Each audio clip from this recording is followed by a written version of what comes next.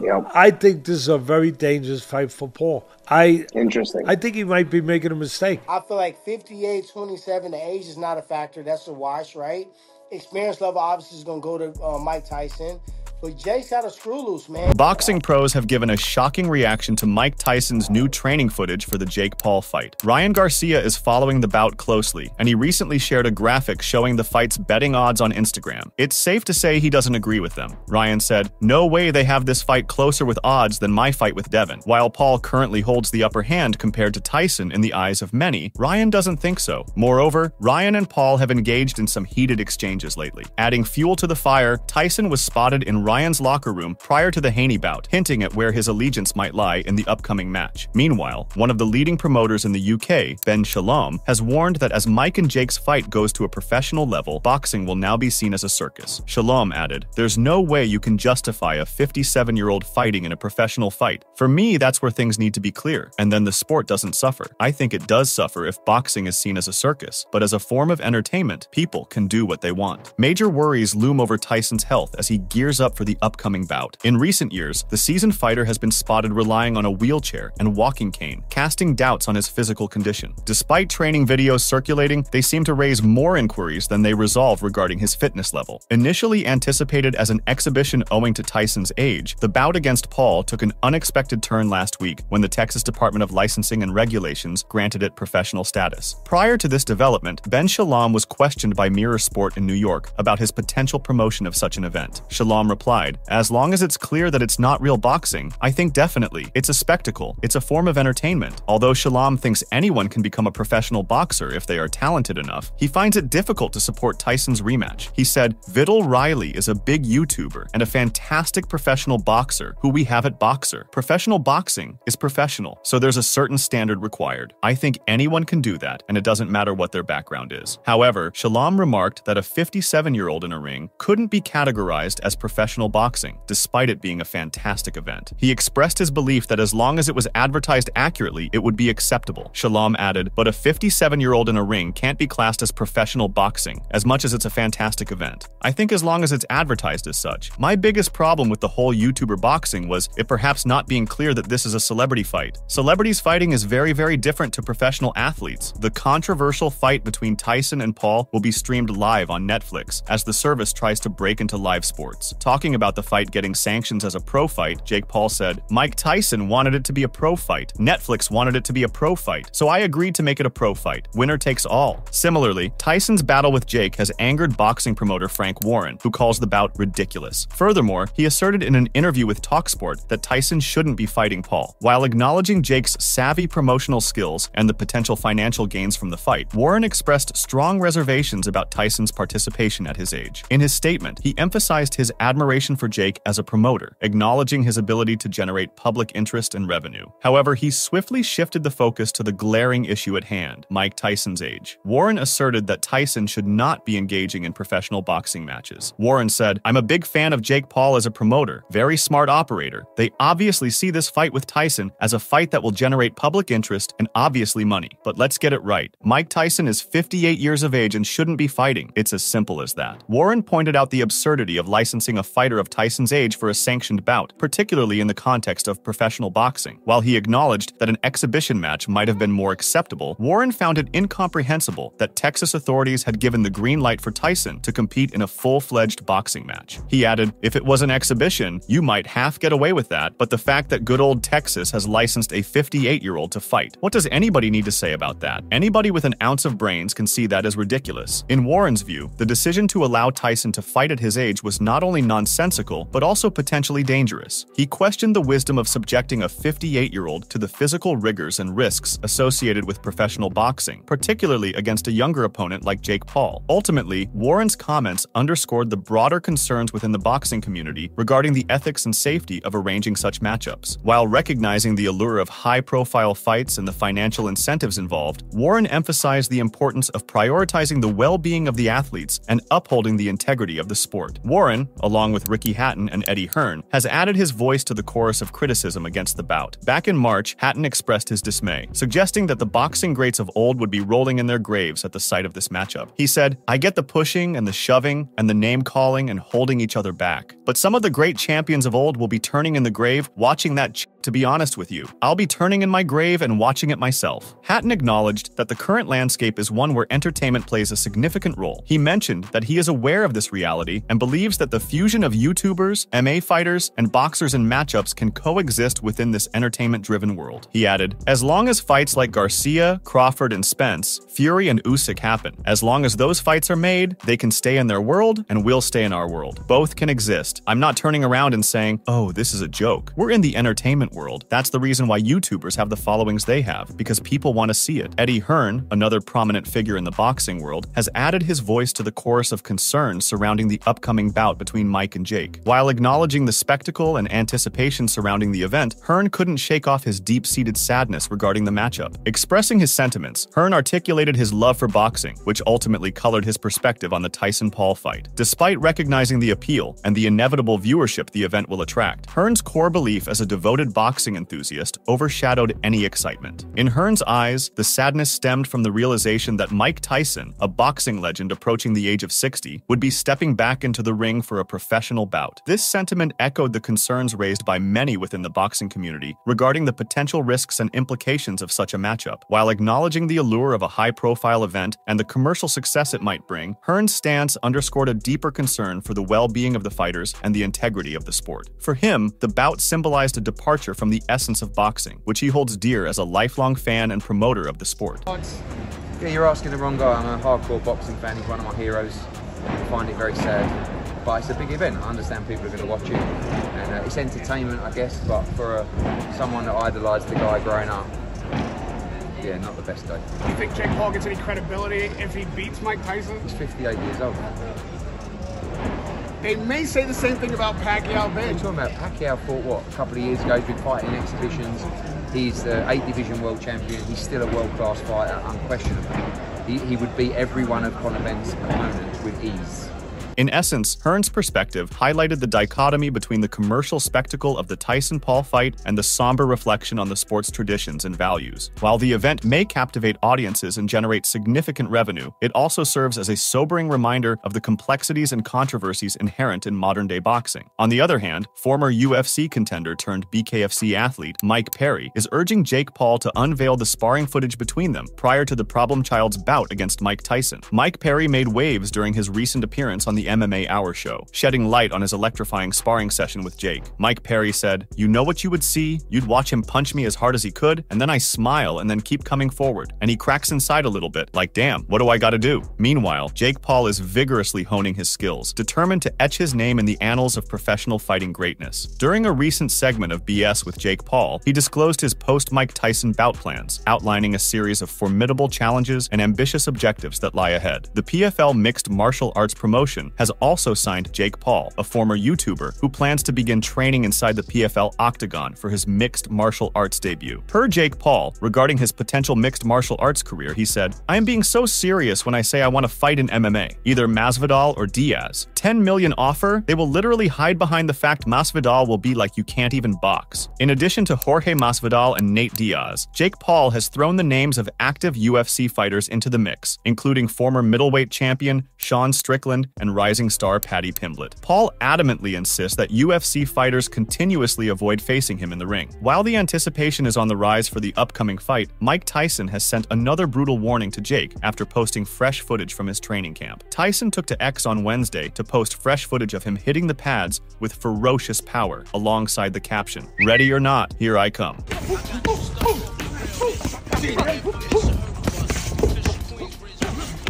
Tyson has flooded social media with a plethora of training camp snippets, all geared towards silencing his skeptics and showcasing his readiness to face off against the formidable problem child across 8 rounds of intense 2-minute showdowns.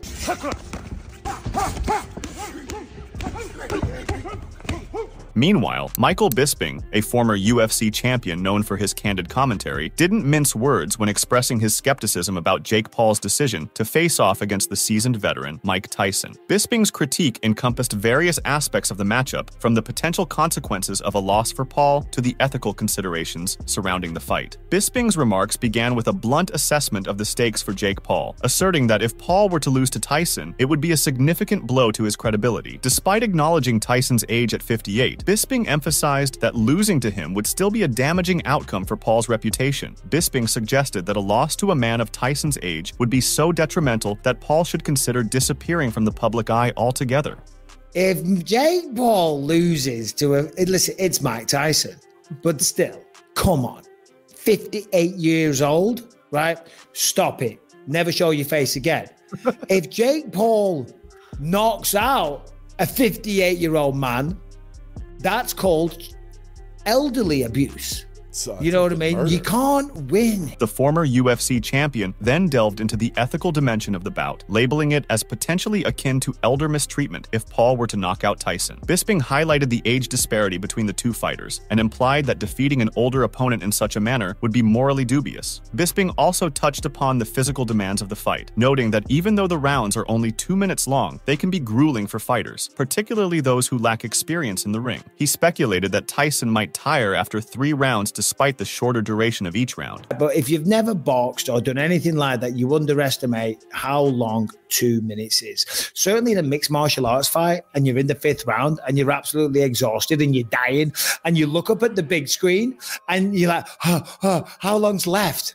And you look, 45 seconds. and it's like 2 minutes, 19 seconds. Furthermore, Bisping pointed out the glaring skill gap between the two fighters, emphasizing that Paul has never faced anyone of Tyson's caliber. He acknowledged Tyson's impressive track record, including his victory over Nate Diaz, a respected figure in the world of combat sports. Mike Tyson, yeah, he's 58, and the rounds are only 2 minutes long.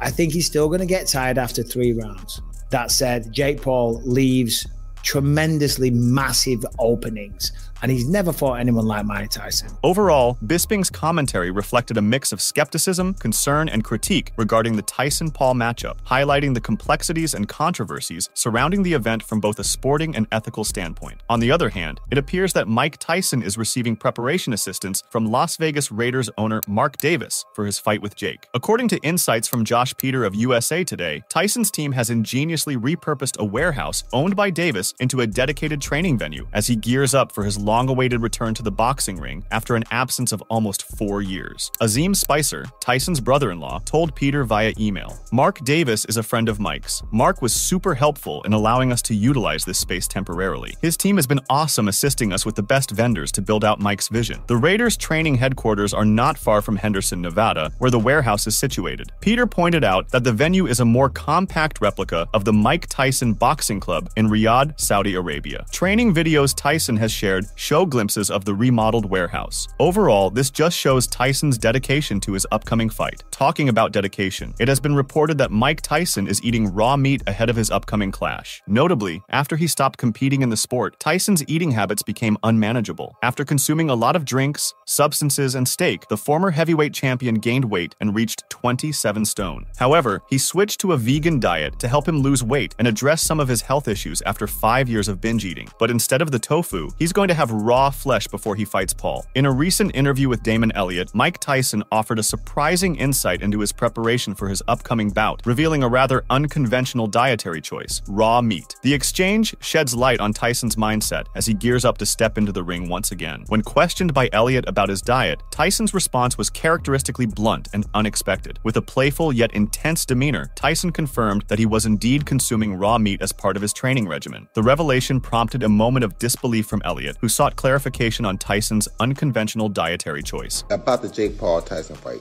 Jake Paul has gotten a lot better with his boxing over the days, but Mike Tyson, even at 57, 58, however old he is, he's still Mike Tyson. When I boxed him in 21, he still punched like Mike Tyson. If he hits anybody square on the chin, it's going to be problematic.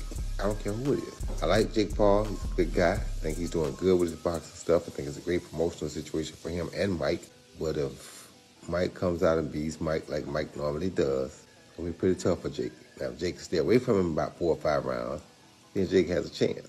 but you got to do a lot of maneuvering to stay away from it. So yeah, that's my take. Elliott's incredulous reaction mirrored the surprise of many listeners, prompting Tyson to offer a lighthearted yet ominous explanation for his dietary preference. With a hint of humor, Tyson emphasized that he felt compelled to consume raw meat because his opponent in the upcoming bout would essentially be raw meat in the ring. Tyson's response underscored his trademark confidence and intensity, suggesting that he views his opponent as little more than prey to be devoured in the ring. The metaphorical imagery evoked by Tyson's statement paints a vivid picture of his mentality as he prepares for battle, portraying him as a predator, poised to unleash his ferocity upon his opponent. However, Jake Paul's eating habits are also changing significantly. The former YouTuber, who is now a boxer, is consuming large amounts of food in preparation for his heavyweight debut. Paul, typically hovering just above the cruiserweight threshold at 200 pounds, has recently tipped the scales at approximately 230 pounds, and he's showing no signs of hitting the brakes on his weight gain journey. Paul said on his podcast, "It's just like shocking to people that is how much I weigh. I think just because normally I'm fighting at 200 and walking around at 210. It's weird to me that I'm weighing 230. Paul revealed that he has been consuming copious amounts of food in order to bulk up for his upcoming fight. Typically, weighing in around 200 pounds, Paul has been steadily increasing his weight and recently tipped the scales at approximately 230 pounds, a substantial jump for the former cruiserweight. Addressing the surprise surrounding his increased weight, Paul acknowledged that it might seem unusual given his previous fighting weight. However, he emphasized that his body has responded well to the additional mass, allowing him to carry the weight effectively while maintaining his athleticism. The decision to pack on extra pounds is part of Paul's strategic approach to optimizing his performance in the ring. By intentionally increasing his weight, Paul believes he can enhance his strength and power, giving him a competitive edge against larger opponents in the heavyweight division. Paul further added, "But since this was noodling after my last fight, I'm just getting to eat as much as possible, and it turns out my body carries this weight super well, and I'm only growing. I think I'll get up to 240 and probably cut down so I'm like way faster." Moreover, Paul outlined his plan to continue bulking up, aiming to reach a target weight of 240 pounds before beginning his training camp. He explained that the subsequent process of cutting down to a lower weight during camp will effectively simulate training with a weighted vest, allowing him to build strength and muscle mass while preserving his speed and agility. He added, "But if I'm training for this camp, and camp hasn't started, but if I'm training in this camp at 240 and then I cut down to 220, it's basically like I had a 20 pounds weight vest on for the whole entire camp. So my muscles are going to be so much stronger and that speed will come through." This calculated approach underscores Paul's commitment to maximizing his physical attributes and refining his skills as he prepares for his heavyweight debut. By prioritizing strategic weight gain and targeted training techniques, Paul aims to enter the ring as a formidable force, ready to assert his dominance in the highly competitive world of professional boxing. Moreover, Jake Paul has recently trolled Mike Tyson's intense training footage with a comical take of his own. The mischievous troublemaker known as the Problem Child playfully brushed the pads with feather-light taps, deliberately drawn out at a snail's pace, all in jest to imitate Tyson's distinctive rhythm with each imagined strike. His humorous jab at the champion garnered a lot of attention on social media, as fans found it humorous.